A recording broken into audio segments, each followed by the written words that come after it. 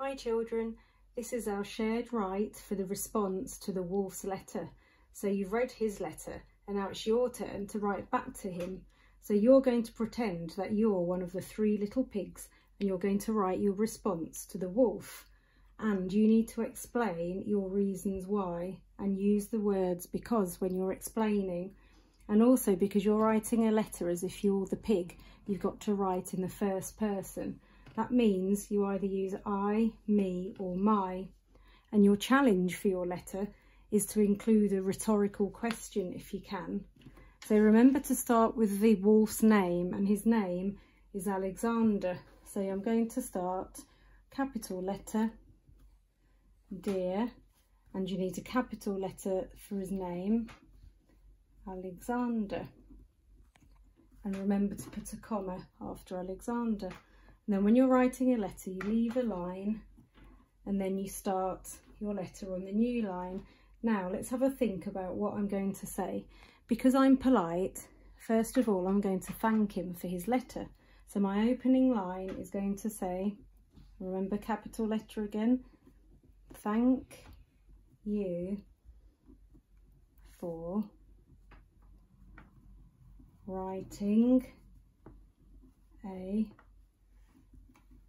letter to me, full stop.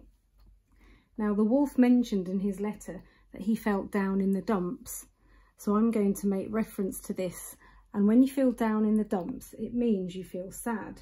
But instead of using the word sad, I'm going to use a dictionary or a thesaurus and find a word that means sad but a better one.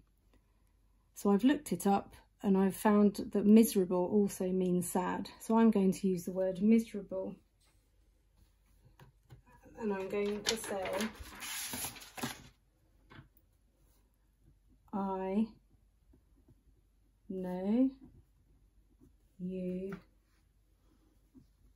felt very miserable. Now if you're not sure how to spell miserable, use your sounds to help you sound it out, or use a dictionary to check the spelling. And I'm going to explain why, so I'm going to use the conjunction because here, that you felt very miserable because people have said that they think that you are. Now they think that he's a bad wolf, but again I can think of better words that mean bad, so I'm going to use mean and nasty in my sentence. So they think that you are mean and nasty. Full stop. But you want the wolf to know how you feel, and you're going to put your side of the story through now. So now you need to tell him that bit. So I'm going to start with I again because I'm writing in the first person. I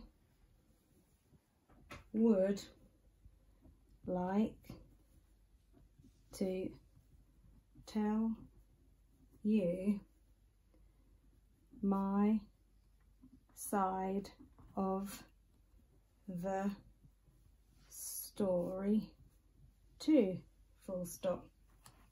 Now my side of the story involves telling him that I miss my little pigs because he's eaten them up. Now he told me that he felt really sad because I was rude to his grandma and really impolite, but I want him to know how it made me feel when he ate my little brother and sister. So I'm going to start a new paragraph because I'm starting a new subject. So remember to leave a line when you start a new paragraph and start your new line underneath. So I'm going to tell him that I miss the 2 little pigs like mad. And I'm going to put an exclamation mark at the end because I'm showing some emotion and some feeling. I miss the 2 little pigs like mad. And I want him to know that I do not believe his story. I do not believe what he put in his letter. So I'm going to say that. I, capital letter for I, remember when you're referring to yourself. I do not believe you when you say that you didn't, apostrophe, so I've got a contraction there. Instead of did not, I've written didn't mean to eat them up. Now you could even use a better word than eat. Use a thesaurus to look up some other words that mean eat. For example, gobble. You might use gobble instead of eat. You didn't mean to eat them up. So new sentence with a capital letter. You could have chosen to eat something else instead. And I'm going to use an exclamation mark again because I feel a bit angry actually, so I'm showing some feeling. So what you're going to do is you're going to carry on writing the rest of your letter. So you can use some of my ideas, but I don't want you to copy all of my letter. And I'd like you to write another 2 paragraphs and tell the wolf how you feel and what else you think about, what else you want to tell him.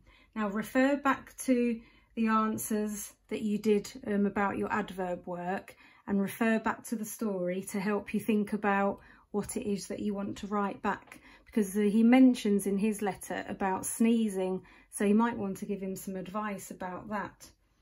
And you might want to tell him how the pigs felt when he turned up at their house. How do you think it made them feel? So explain that bit as well.